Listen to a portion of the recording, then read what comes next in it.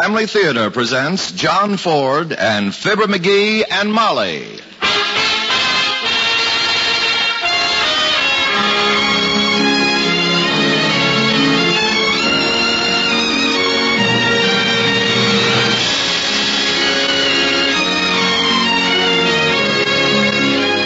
From Hollywood, the Mutual Network, in cooperation with Family Theater, presents Fibber McGee and Molly in the Windbag. To introduce the drama, your host, John Ford.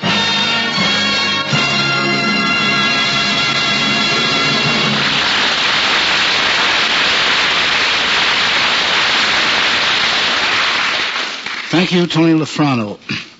Family Theater's only purpose is to bring to everyone's attention a practice that must become an important part of our lives. If we are to win peace for ourselves, peace for our families, and peace for the world, Family Theater urges you to pray, and pray together as a family.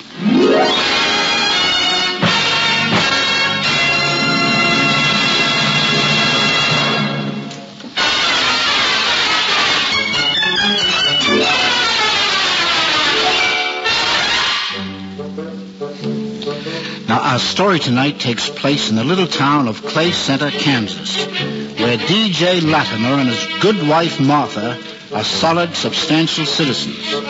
D.J. owns a not-too-prosperous real estate and insurance business, is a former president of the local Rotowandas Club, and finds his principal release from the humdrum of small-town life in the thrice-weekly change of bill at the Ritz Theater. Martha has long been content to be a housewife, and a good one. Their only child, a daughter named Valeska, is married to Jimmy Meredith, a young continuity writer on the staff of the Nationwide Broadcasting Company in Chicago. Jimmy and Val have spent the Thanksgiving holidays with Mom and Dad and are soon to return to the Windy City. This particular evening, the four are seated in the parlor, and Jimmy says to his father-in-law, DJ, how'd you like to do me a favor and make yourself some money besides? What kind of a favor, my boy? Well, it's rather a complicated story. You've heard the Nationwide Theater of the Year, haven't you? Tuesday night at 9? Frequently. In my opinion, an excellent program. We almost never miss it. You don't write that, do you, Jimmy? Well, not yet, but the boss wants me to. It's a freelance show. That means the network buys scripts from anybody who sends them in. I mean, if they're good scripts. I see. And you want me to write this Nationwide Theater? Oh, DJ, stop being foolish. You couldn't even write a note to the milkman when we went to Denver last summer and wanted him to stop leaving milk for 2 weeks. That was his fault completely. He read my note carelessly and simply misinterpreted what I'd written. Let's not argue about it, DJ. What is it you want him to do, Jimmy? Well, it's a little like this, Mom. Mr. Roberts, the head of our continuity department, wants me to write some scripts for the Nationwide Theater, but he can't pay me because I'm on the regular staff. And the network has a ruling that a staff writer can't be paid extra for anything he writes that's sustaining. Their theory is that that's what my salary's for. Oh, and it's a stupid rule. And Mr. Roberts tells Jimmy he's sure the network's eventually going to change it. Oh, I should think so. Meanwhile, though, there's only one way I can make any money out of the Nationwide Theater. Whatever script I write, I mail to Dad, and he sends them in under his name. Oh, I don't know, Jimmy. The network pays $300 a script. What? And when the check comes to you, Dad, you cash it and keep 50 of it for your trouble. DJ wouldn't take a penny, Jimmy. My dear. Then it's no soap. Either Dad takes the 50 or Jimmy gets somebody else to do it. Well, your mother was a trifle hasty, Val. Of course I'll do it, my boy. Anything to help you out in any way I can. Uh-oh, that's Fred Jackson. I almost forgot I promised to help him fix his car radio tonight. You kids will excuse me, won't you? I'll be back in half an hour or so. Sure, Dad. We'll still be here. Well, that's a load off my mind. I wonder. Well, what do you mean, Mom? You know your father, Val. He's the sweetest man in the world, but he does have his weakness. Mom means that Dad's an incurable romanticist. That's how I got the name Valeska. I wanted to call her Priscilla after my grandmother. But about the time I was born, Dad was carrying a very large torch for a movie starlet named Valeska LaRue. Hollywood's a great influence in Dad's life. Every time he sees Humphrey Bogart in a picture, he talks out of the side of his mouth till I almost go crazy. And it's been goodness knows how many years since we saw Algiers, but every once in a while he still asks me to Come with me to the Casbah. With a French accent, or what he thinks is one. Yeah, Dad lives every movie he sees. Poor dear. Outside of going to a couple of American Legion conventions, he's never done any of the things he's dreamed of doing. And it's a lucky thing, too, from what I heard of the way he cut up and carried on in Chicago. Dropping paper bags full of water out of hotel windows onto people's heads down below on the sidewalk. I don't think you need to worry, Mom. Nobody ever listens to the writer's name at the end of a radio show. Well, just the same, Jimmy, I'm worried about it. Why, Mom? Well, because it's your father. I haven't been married to that man 25 years come next February 10th for nothing. I love him, but I know if there's any way for something to slip or come unraveled, he'll find it.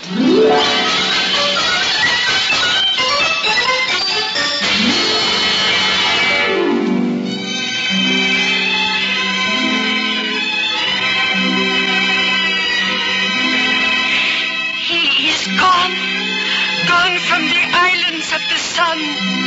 But my Lolo will wait for him, if it be forever.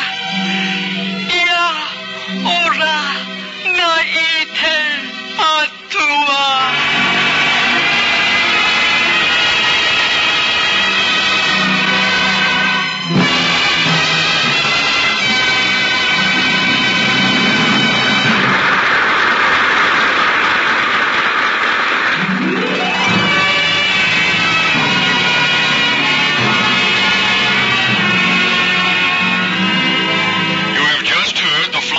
The 17th in this new series of the Nationwide Theater of the Air. The Flower of Tahiti was written by Digby Latimer and was directed... The Flower of Tahiti was written by Digby Latimer. Did you hear that, Martha? I'm not deep. Though sometimes I wonder why I'm not. Why did you send in Jimmy's story under the name of Digby Latimer instead of DJ? Martha, my dear, you don't understand. DJ Latimer is all right for a businessman, but Digby Latimer is much more dignified and appropriate for an author.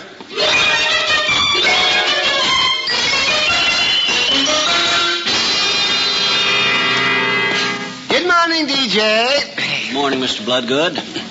Like to cash a little check, if you don't mind. That's what the bank's here for, DJ. 5 ones be okay? Same as usual? No, this check is a trifle larger than that, Mr. Bloodgood. $300 to be exact. Well, must have turned a nice deal, DJ.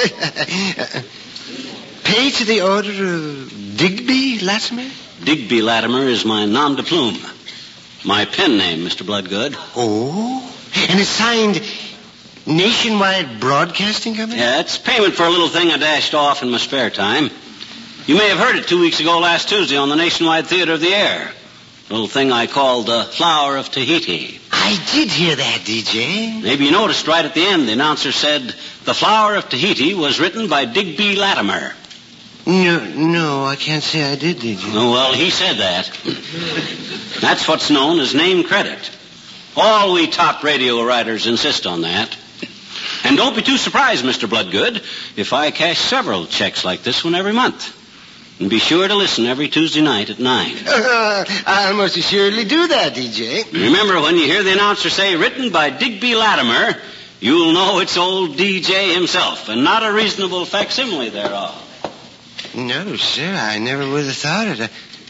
I'd say that still waters run deep, except the DJ's hardly ever still. Oh, good morning, Emma. Morning, Asa. Any news today that's fit for the Clay Center Clarion to print? Maybe. What did you say if I told you one of our fellow townsmen had a play he wrote on the Nationwide Theater of the Air? Yeah, coast to coast. Well, I'll tell him to get a padded cell ready for you, Asa. Who's the budding genius in our midst? DJ Latimer. DJ Latimer's a radio writer? Not 3 minutes ago, I cashed the check the broadcasting company sent him for his play. $300. Asa Bloodgood, you're not funning with me, are you? No, what I'm telling is the gospel truth, Emma. DJ called his play The Flower of Tahiti. Well, I heard that. Oh, it was just beautiful and so sad. I cried up a couple of handkerchiefs. That play was the handiwork of DJ Latimer. Oh, my. And here we stand talking when I ought to be interviewing him.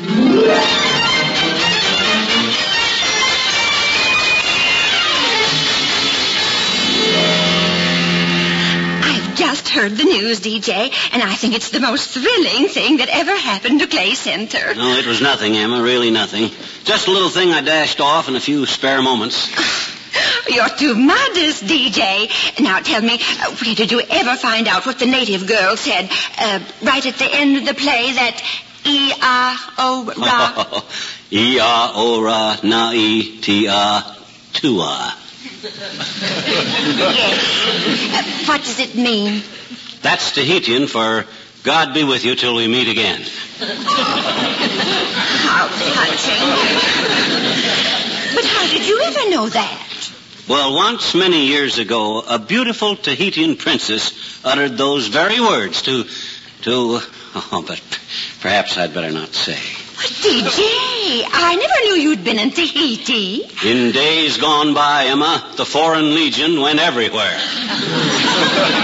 And you were in the Foreign Legion? Oh, may I print that, DJ? Well, I'd rather you wouldn't, Emma. You see, Martha is acquainted with my somewhat, shall I say, adventurous youth, and she's made me promise never to reveal its details. But there are some things I could tell you, Emma. Oh, I'm sure there are, DJ. Have you any more plays coming up on the Nationwide Theater? Yes, week after next. It's a story of unrequited love on the African veldt. I call it Sahara Safari. And is it by any chance based on the personal experiences of its author? You promise not to print this, Emma? Well, if you insist. I do. I must. Well, all right then. But is it based on your personal experiences? I'm sorry, Emma. I can't say. You know how people in a small town gossip, and if Martha were to see or hear that I was once a big game hunter in Africa, she'd deny it. Oh, not for her sake, you understand, but to protect me from the limelight.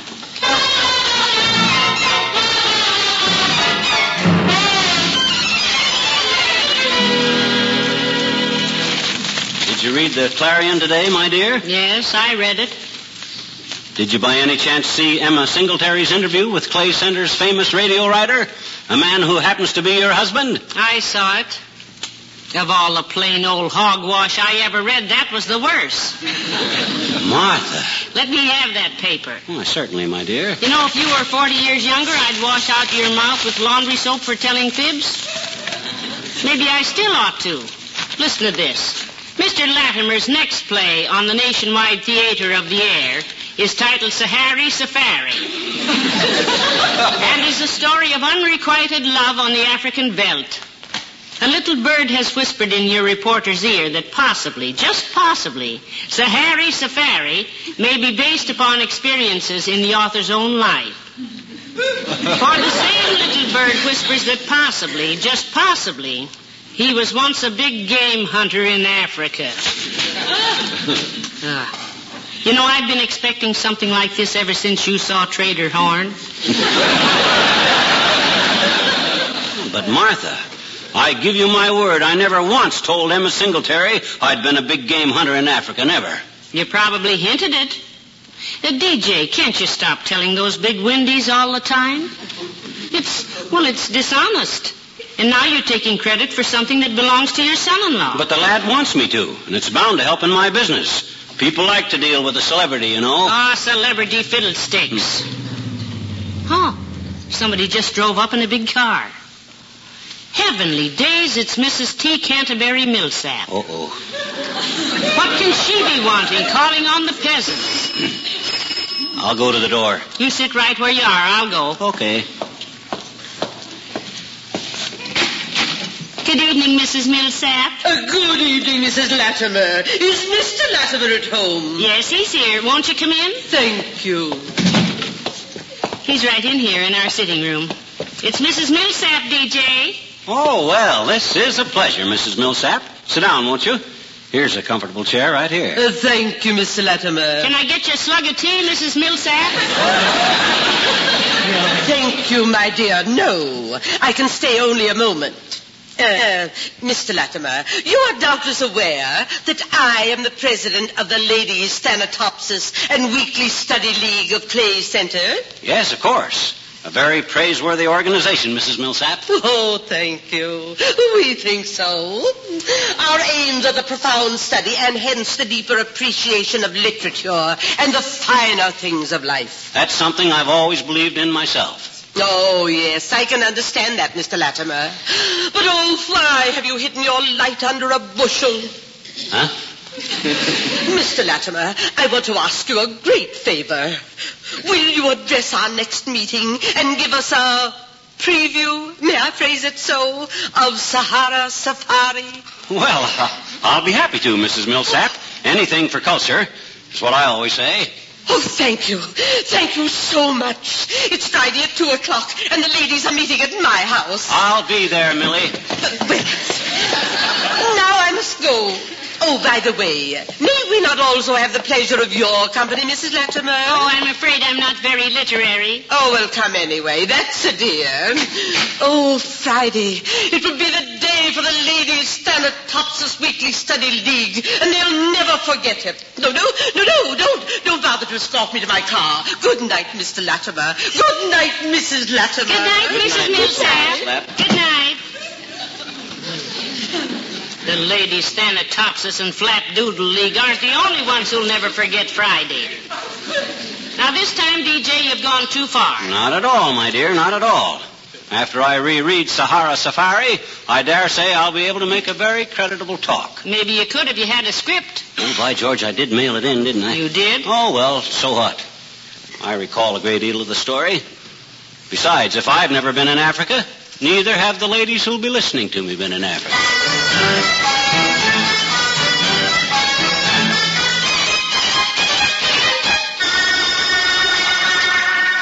And now, girls, for a very special intellectual treat. In the past, we have been privileged to hear some very famous authors, but never before one from our own fair city.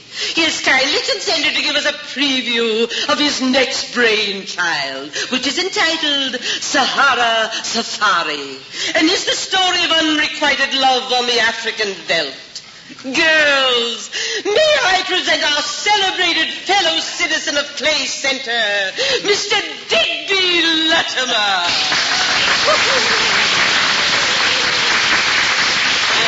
Thank you very much. Ladies of the Thanatopsis and Weekly Sturdy League. Thank you. Your charming chairman, or should I say chair lady, has asked me to tell you the story of my next radio drama on the Nationwide Theater.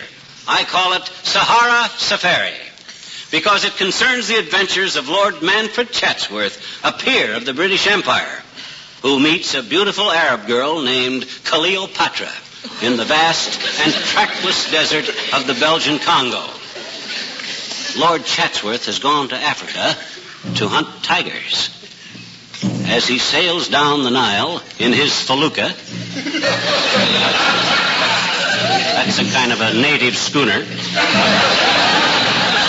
he hears the heartbeat of the dark continent, the wild and savage rhythm of the top towns.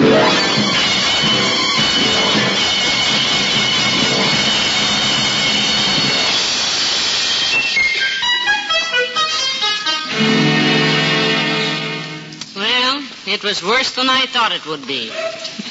I was prepared for almost anything, but not for hunting tigers in Africa. And what was wrong with that, may I ask? Nothing much, except that there aren't any tigers in Africa. They applauded me when I was through. Certainly they did, because Mrs. T. Canterbury Millsap did. And she's the bell cow of that herd. The rest of them do whatever she does. Now, you've got to stop it, DJ. Next week, Val and Jimmy will be here for Christmas, and I'm going to tell Jimmy he's got to put a stop to this nonsense he's started. Oh, Martha, you can't do that. DJ, I know you don't mean any harm. I know you wouldn't intentionally hurt a fly.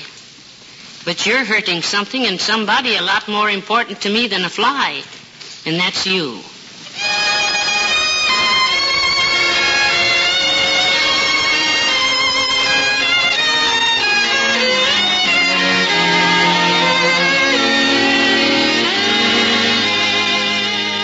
I'm going to look in Mom's diary, Jimmy. Oh, I don't know, Val.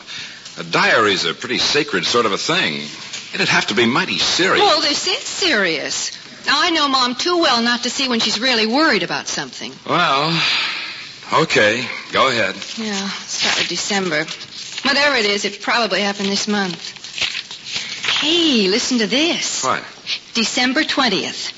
DJ spoke to the Ladies Thanatopsis and Weekly Study League this afternoon on the subject of his latest radio play, Sahara Safari. Why, the old fraud. When Mrs. Millsap introduced him, it was disgusting. He grinned like a jackass eating briars, and then he actually bowed. Oh, Val, this is priceless. Before I could stop myself, I said, the old ninny. And Mrs. Bogus, who was...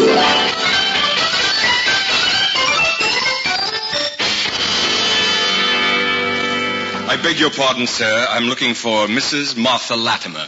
She's not home right now. I'm her husband, Digby Latimer. Perhaps you've heard of me.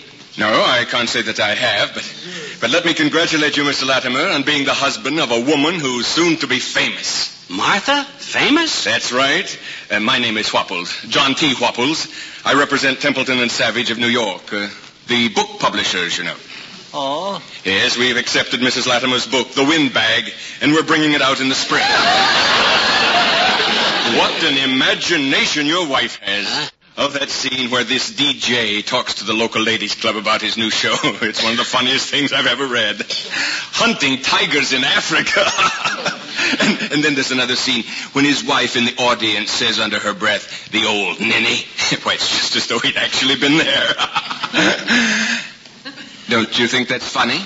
Yes, oh yes. That's very funny. Ha-ha. Well, the American public will gobble it up.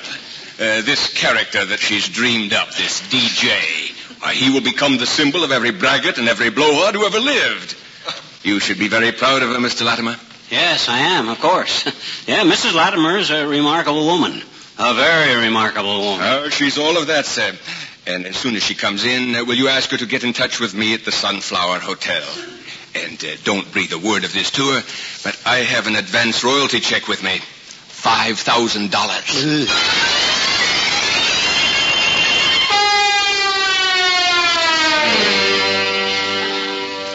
DJ, I'm home. Where are you?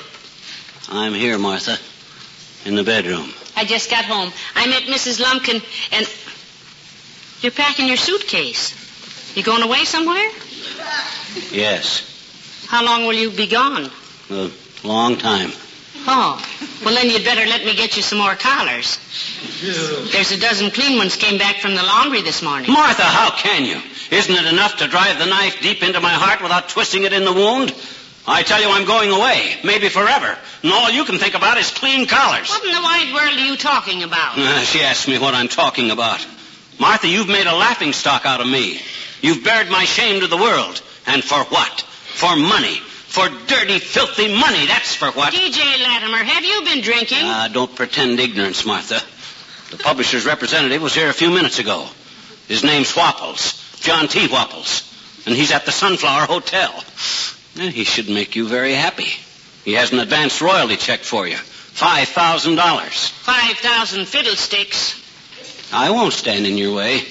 That's why I'm leaving. Someday when you're old and lonely, I hope you'll give one fleeting thought to the husband who loved you and who sacrificed himself so that fame might be yours. Say, you stay right here, DJ, and don't move. I'll go phone Dr. Honeycutt. You're raving. I am not raving. I'm talking about your book, the book you wrote about me, the book you call The Windbag. I never wrote any book. Martha, the man practically quoted from it, all about how I spoke to the Ladies Thanatopsis and Weekly Study League. And you said the old ninny. And to think, tomorrow's our silver wedding anniversary. Say, wait a minute, DJ. I noticed the other day my diary for last year is missing. Sure as death and taxes, those two kids of ours took it and gave it to those publishers. I certainly didn't. It makes no difference how they got it. They have it and they're going to publish it. They most certainly decided they are not going to publish it. Oh. DJ, darling, you didn't think for a minute that I would... What could I think? Why, you old ninny. Huh? Put your arms around me and hug me tight. Huh? There. Ha-ha, that's better. Don't you know that our love and our home mean more to me than all the money in the world? Oh, I've always hoped so. But you did call me an old ninny, didn't you? I certainly did, and that's exactly what you are. You're right, Martha. I am an old ninny. But I won't be any more. I'm going to reform. You promise? I'll take my paralyzed oath on a cistern full of seed catalogs. If ever again in my whole life I tell another stretcher, I hope I trip and break my eyeglasses.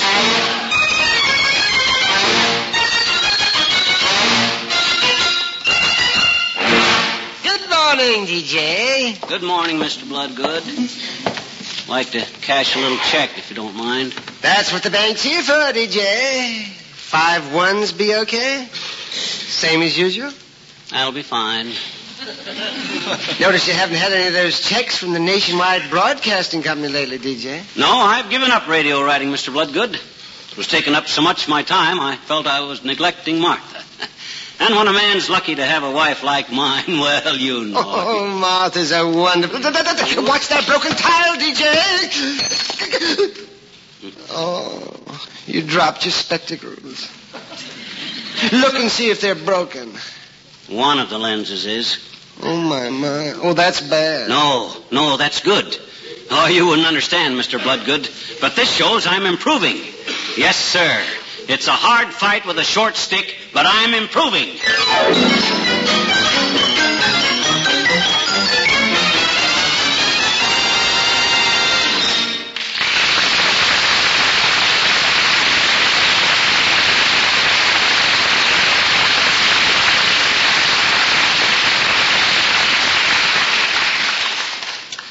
This is John Ford again, your host.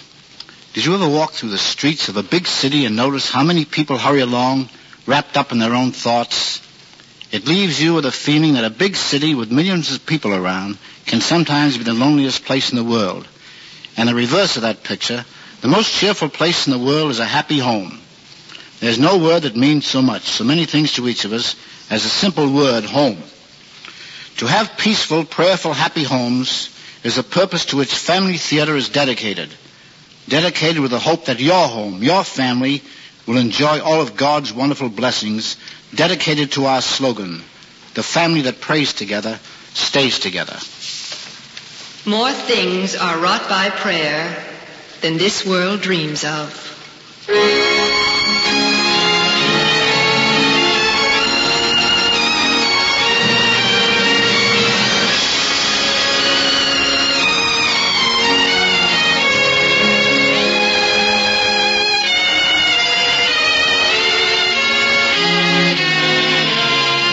From Hollywood, Family Theater has brought you Fibber McGee and Molly in The Windbag, with John Ford as your host. Others in our cast were Verna Felton, Ruth Parrott, Howard Culber, Howard McNear, Michael Hayes, and Virginia Eiler. The script was written by Jack Mitchell, with music composed and conducted by Harry Zimmerman, and was directed for Family Theater by J.F. Mansfield. This series of Family Theater broadcasts is made possible by the thousands of you who felt the need for this type of program, by the Mutual Network, which has responded to this need, and by the hundreds of stars of stage, screen, and radio who have so unselfishly given of their time and talent to appear on our Family Theater stage. To them and to you, our humble thanks. This is Tony Lofrano expressing the wish of Family Theater that the blessing of God may be upon you and your home, and inviting you to be with us next week at this time when Family Theater will present Donna Reed and Vincent Price in Jane Eyre. Join us, won't you?